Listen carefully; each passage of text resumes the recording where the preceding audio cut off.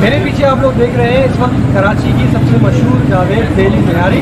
और जावेद निहारी जो है वो अल्टीमेट है। और मेरे मुंह में अभी से पानी आना शुरू हो गया निहारी का नाम सुनते ही। तो देखते हैं जावेद निहारी पे चलते हैं और देखते हैं यहाँ पे क्या चल रहा है। चले।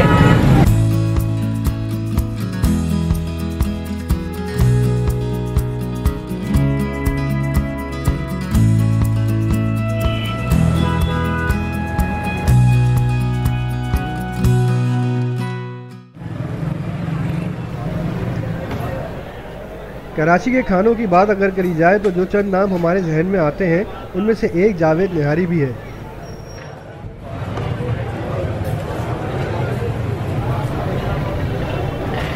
निहारी की बहुत सारी वैरायटीज़ यहाँ पे मौजूद हैं। नल्ली निहारी, मगज़ निहारी, और ये जो स्पेशल निहारी होती है इसमें मगज़ और नल्ली का जो गूदा है वो दोनों मिक्स होते हैं, इसलिए इसको कहते हैं स्पेशल निहारी।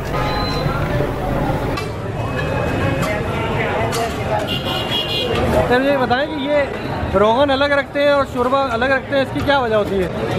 रोगन हमेशा ले रखा जाता है, नारी निकाल के ऊपर से मार के देते हैं ताकि नारे खूबसूरत रहे, नारी ताज़ी रहे, वरना तो एकदम मिक्स हो जाएगा, खिचड़ी ही बन जाएगी।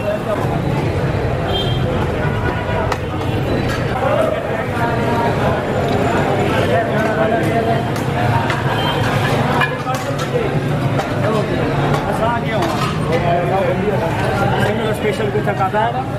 सिंगल स्पेशल क्या? सिंगल स्पेशल दो है आराम से।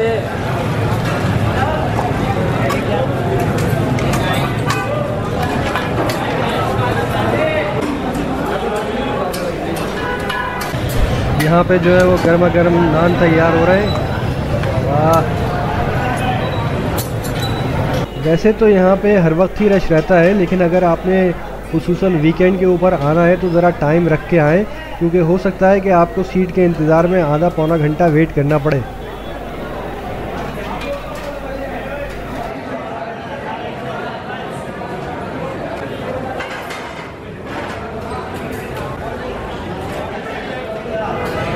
यहाँ पे मौजूद है ये खिजर साहब जो है वो जावेद साहब जो हाजी साहब हैं, जिनका ये रेस्टोरेंट है, जिनके नाम पे ये निहारी है, उनके ये माशाल्लाह नवासे हैं। और हमें लेके जा रहे हैं कहाँ?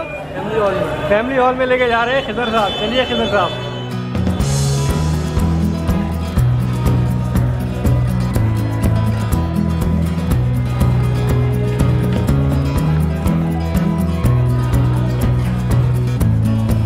ओ यहाँ भी तंदूर लगा हुआ है भाई, तो यहाँ भी निहारी का सेटअप लगा हुआ है।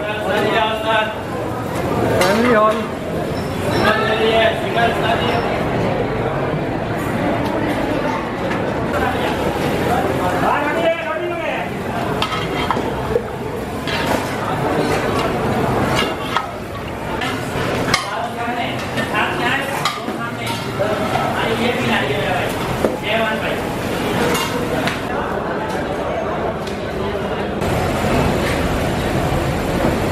ये भाई एक देग रखी हुई है यहाँ पे, देग का साइज चेक करें। जावेद निहारी निहारी का एक रेस्टोरेंट ही नहीं बल्कि अब ये एक आइकॉन बन चुका है। सेलिब्रिटीज़ हो या पॉलिटिशियंस अगर कराची में मौजूद है तो जावेद निहारी आए बग़ैर उनका कराची में आना वसूल नहीं होता। जावेद साहब जो इस रेस्टोरेंट के ओनर हैं हमारे साथ मौजूद हैं, उनको लोग हाजी साहब भी कहते हैं। आइए उनसे बात करते हैं। अस्सलाम वालेकुम। किस तरह से आपने शुरू किया? किस पहले छोटी सी दुकान थी, किस तरह से? 4.5 फीट की दुकान थी पहले। मैं बोरिया बिछाता था, फुटपाथ पर लोगों को खिलाता था रोटी।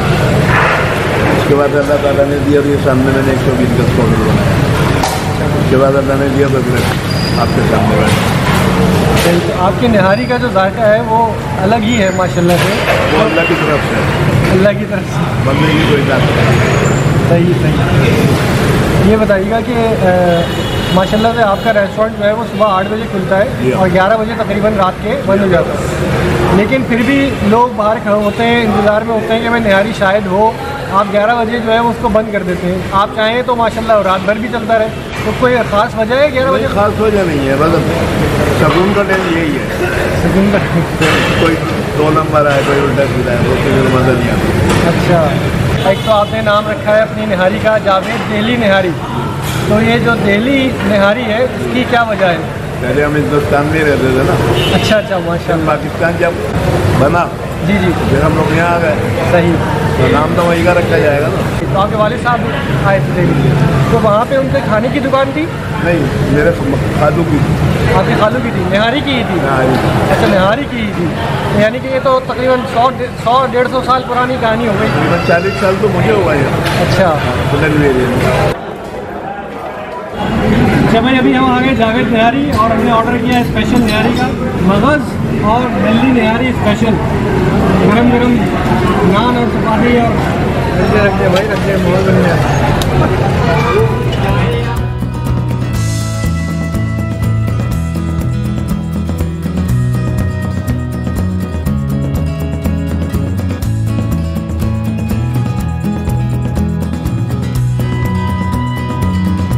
स्पेशल नल्ली और मगज़ निहारी हमारे सामने इस वक्त, आज को भी ट्राई करते हैं।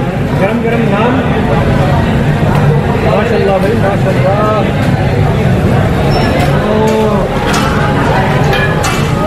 ये आई बाइट।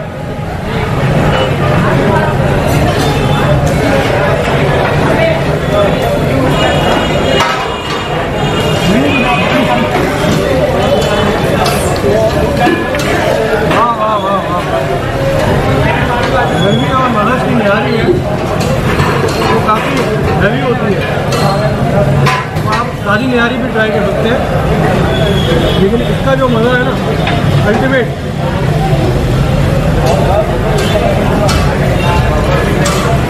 उसके साथ ये मीट नल्ली